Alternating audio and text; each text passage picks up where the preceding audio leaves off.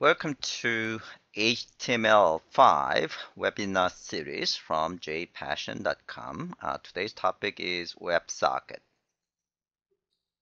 So let's start with a presentation. So we will see what is and why you want to use WebSocket, and we will look into WebSocket protocol, and we'll see how you can write client side of the program of WebSocket. And we will see some server-side implementation, especially from Node.js. And then we will talk about some of the higher-level protocols. In this case, POP/SOP, actually point-to-point messaging using ActiveMQ. So what is and why WebSocket? So if you see the characteristics of modern web applications, they are more and more collaborative, meaning participants many participants are accessing the same application at the same time, and they collaborate. And they collaborate by participating. In fact, they create contents. Facebook and the Twitter, they are examples of modern web applications where participants are, in fact, the content creators. And they are real-time, so contents are published and distributed real-time. And multi-device and mobile friendly. So applications are accessed through many different types of clients, desktop browser, tablet, mobile phones, and TVs. So modern web application examples include online gaming, distance learning, collaborative authoring, auctions, and things like that. So requirements of these modern web applications include the features of reliable communication, real-time and event-driven communication, and bidirectional communication, and with a minimal latency and minimal overhead. Now, what we have on the web at the moment before WebSocket is HTTP. Now, the problems of HTTP include it's only half duplex, so you cannot have messages being transferred at the same time. So it's always one direction at a time. And it has high overhead because even if you're sending only a few bytes, the header structure contains hundreds of information that needs to be passed along with every single HTTP request and response. And in most cases, you do not need to pass those header data. So header data is becoming a high overhead. And it is slow because of this higher overhead. And now, because of these limitations, we've been actually hacking to allow server-side event-driven real-time communication, and that's called, for example, like a Comet. So this Comet is a hack. In fact, it provides these real-time-like features, but because it's based on HTTP, it's a lot of complex hacks you need to do. So the complex hacks that we are talking about include, mostly long polling. So long polling is basically using two connections, and it adds complexity to both client and server to simulate this real-time kind of communication. Or you have to actually do polling from the client to the server. So basically, client has to poll the server to see whether there is any interesting data to receive. So both schemes are not good enough for modern web applications. So that's the reason we need a new scheme, and that is basically WebSocket. Okay. So WebSocket. So we'll actually go through. So let's actually talk about the some of the examples that you can see in WebSocket. Okay, so let's go over here, and let's go to exercise 1. So we're going to actually take a look at a few demos from a company called the Kazin, and they have a few sample applications. One of the sample application is Stock Portfolio. So if you click this link, and you can see the stock information is being distributed real time to all the clients. Okay, and client can actually buy and sell. Okay, now you can have this data to be distributed, and the clients could actually perform this buy and sell, and it could be actually many thousands of clients all over the world. So I'm gonna just simulate another client by opening another browser.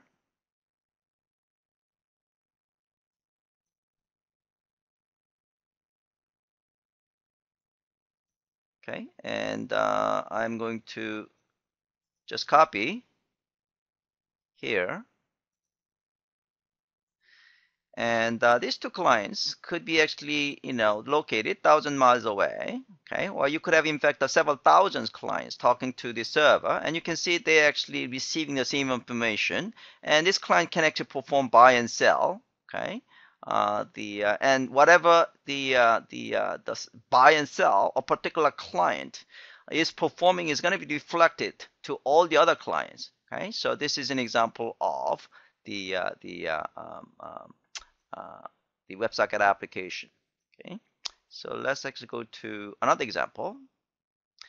So the another example is chatting. Chatting is again the simplest, one of the simple the this modern web application where you need a real-time communication. So whenever someone joins, you want to actually see that right away. Whenever someone posts a message, you want to see that posted message to be distributed to whoever is participating in the chatting. And again, there could be thousands or tens of thousands of clients actually participating in the chatting. So let's actually go to this chatting application that you can run right now. So you can actually go over here, okay? So, feel free to join this, so I'm gonna actually join with my own name, Sanction, and you can see I'm joined, and I actually receive a color called this green, and first message. Okay, so I can see my post message is actually being displayed here, and I can see all the messages they actually being posted by other people as well. So I can actually simulate myself. Again, go to this link from another client. Okay, so I'm gonna actually simulate myself as another client. Okay, so here Red Sox 99. Okay, so I receive this blue color, and then I can, hello 99 or something like that. You can see all the clients now receive the message from another client. Okay. All right. So this is another example that you can actually play around. Okay. So again, on the backend is using backend is using Node.js. In fact, we're going to actually build this application later on in our lab exercise. Okay. So that is exercise one, just kind of to see how things work. Okay. All right. So let's get back to presentation. So what is and why WebSocket? So WebSocket provides a full duplex bidirectional communication channel over a single socket. So both client and server can send the data at the same time. And it has very low overhead. Okay, so small message such as 126 bytes and below, the actual overhead is just 2 bytes. Okay, so data is sent without the overhead of HTTP headers. And it works with the firewalls and proxies because it's actually based on it's actually using HTTP in the beginning. So it's HTTP compatible handshake, and you can also actually use HTTP cookies for authentication. Okay, so that's the typical way that we perform authentication in our web application, and you can use the same thing. Okay. It replaces the Comet. Okay, so again, as I said before, Comet is a hack, that actually kind of trying to achieve the similar real-time communication for modern web application. And it's cross-domain capable through CORS, and we're going to actually talk about this one later on in a bit more detail. Actually, not. Yeah, we're going to actually cover CORS, cross-domain things in cross-site cross-site messaging next week. Okay, so not today. All right, so WinSocket support. If you actually go to caniuse.com, so if you go to caniuse.com, use.com, and type WebSocket, So you can see the Firefox and Chrome and other browsers, modern browsers, IE10 and Safari 6.0, they all support the WebSocket, except actually Android browser. Okay. And right now the support level is about 63. It's about 64%. Okay, so let's move on to WebSocket protocol. So WebSocket connections gets established by upgrading from HTTP to WebSocket protocol. So it's using the same TCP connection, and so you are going to actually use WS and WSS. So this is for secure using SSL. Okay.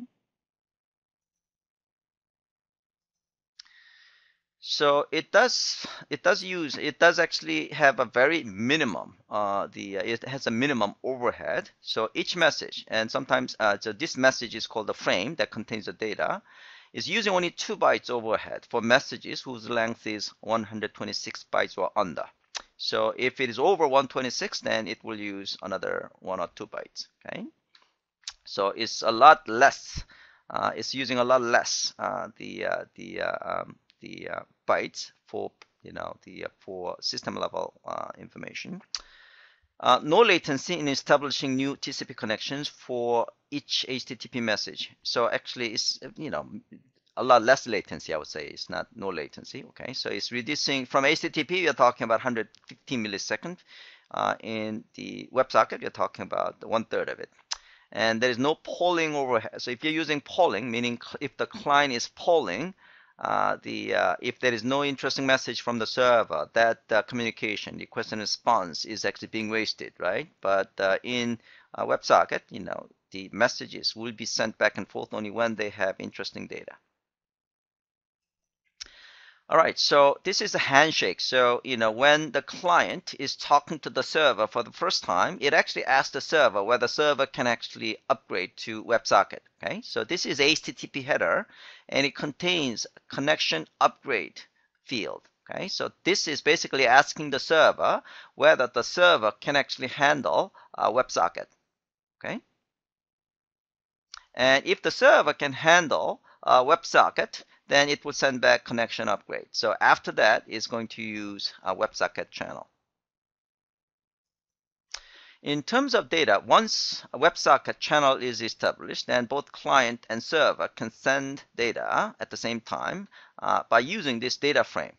So this data frame is constructed like this. So the first byte is called the opcode, and the first bit is used to indicate if this fragment is a final fragment or not. Okay, so if you're sending small messages, then this is always set to 1, and then the last 4 bits of the first byte contains opcode. So it does indicate whether data is text, if it is and then whether it is a binary data, or if this is a close request, or it does, whether it is a ping or pong. So ping and pong I actually use to see whether the WebSocket channel is still alive or not. Okay, is masked bit indicates whether this frame is masked or not. So this mask, this is actually basically, this mask is actually added for security reason. But we're not going to actually talk about in detail on this mask. Okay, so this mask is indicating whether this mask bit is actually mask bytes are in fact included or not.